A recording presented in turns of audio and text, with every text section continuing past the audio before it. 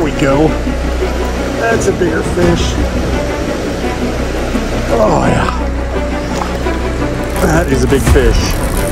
Oh yeah. Gotta get him on the reel. I don't want to lose him either. Hello there. Thank you for taking the time to click on this video. I do appreciate it. Today, Kobe, who's over my shoulder, hello, and I are fishing up in the Cascade Mountains in these little freestone rivers. We're gonna start off in this small stream. Looks really good, and hopefully get into some wild cutthroat trout.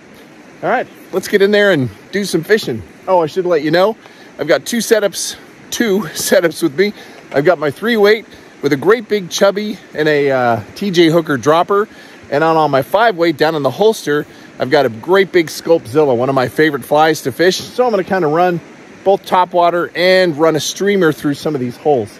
All right, let's get in there and do some fishing.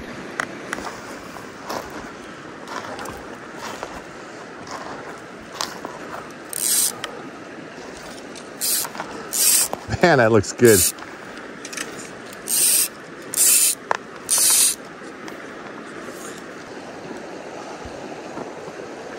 Oh, had another fish bash it. Oh man, that was a fish. That's a tree.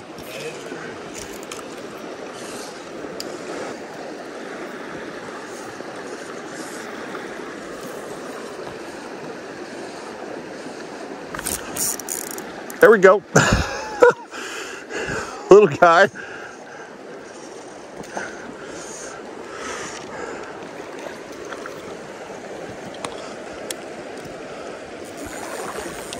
He took the dropper. Oh, just a little rainbow.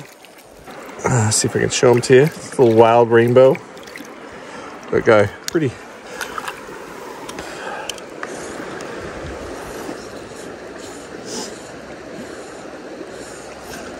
There we go.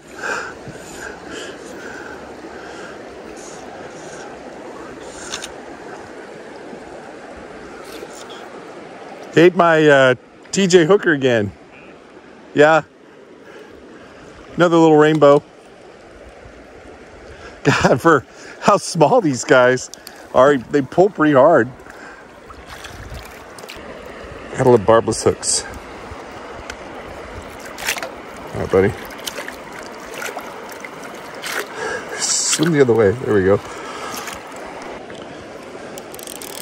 All right. See, I'm gonna see if they want maybe a little bit bigger meal and run that Sculptzilla through here.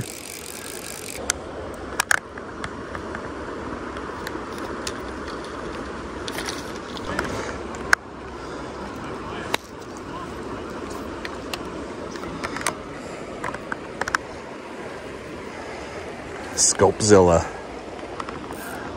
Oh, I see some rises downstream from you too.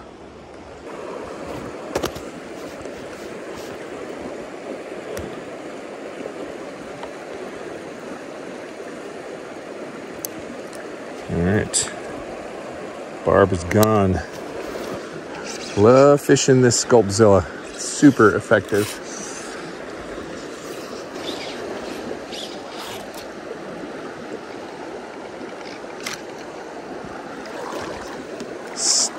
Rockfish.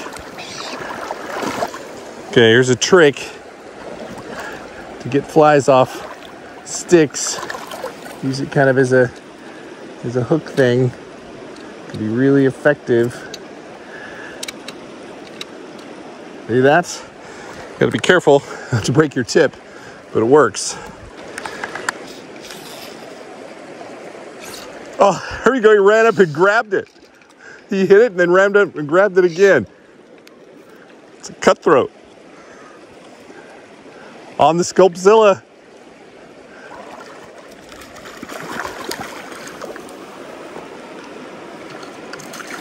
It's a good fish. Oh yeah. It's a nice fish. This guy. Beautiful. Wild cutthroat.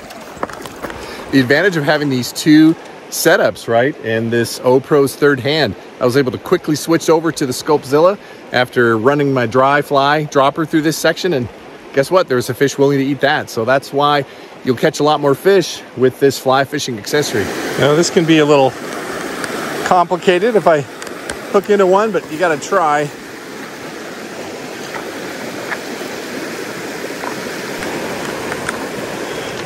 I swear sometimes being tall can be a bit challenging.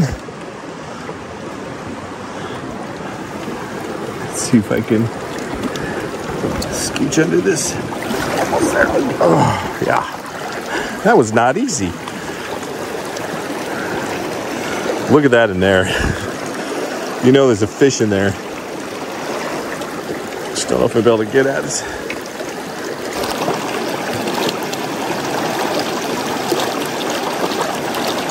Oh, there's the fish. Oh, I don't know how I'm gonna be able to get him out of there.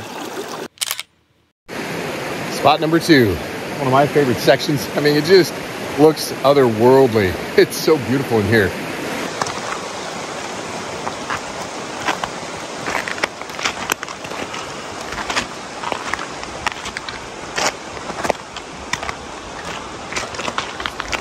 So this is one of my favorite sections of this river.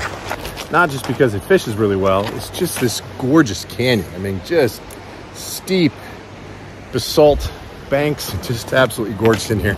And it can hold some pretty good fish. There's some really good plunge pools here. And I'm gonna start up top and run. I'm gonna probably start with my Sculptzilla and see if I can dredge out a lunker that's wanting a big meal. It's still pretty early in the morning, so it's still shaded in here nicely. All right, let's go see if we can catch one.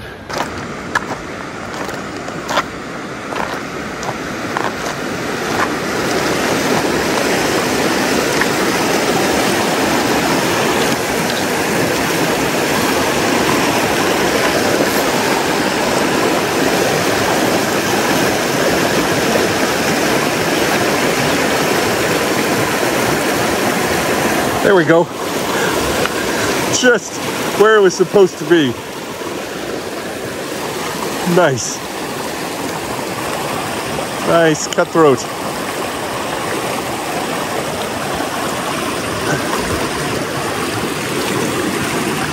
Come on, baby. Oh, yeah. Beautiful fish. Wow. I mean, just really pretty fish.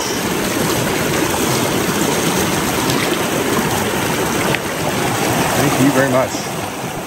So when you're fishing rivers, this particular feature where you have fast water and slowing down into a deeper pool, these can really hold fish. So don't pass up those type of opportunities. Let's go see if there's a fish in this spot, and I'm thinking there's gonna be.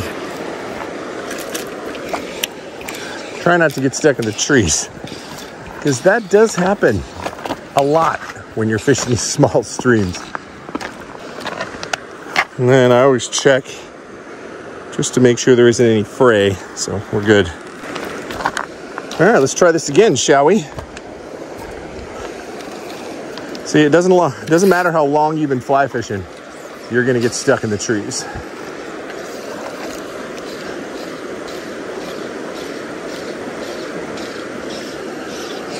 Oh, there's a big fish right there.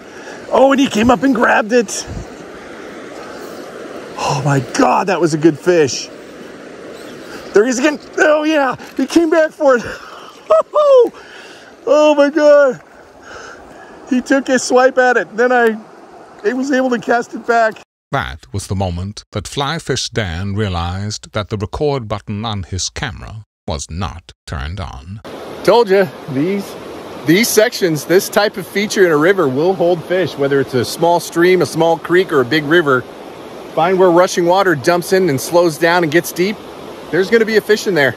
Pretty cool. Notice also upstream cast. A lot of times that presentation can be super effective when fishing streamers. I do that most of the time, and then sometimes I'll swing it down on the way down, but that just, I don't know what it is, but the upstream cast, quickly pulling your fly downstream is super effective.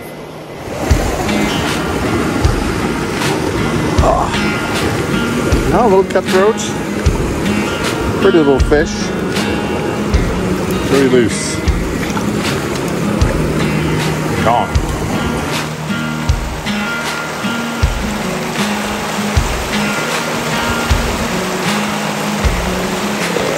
People just Dang,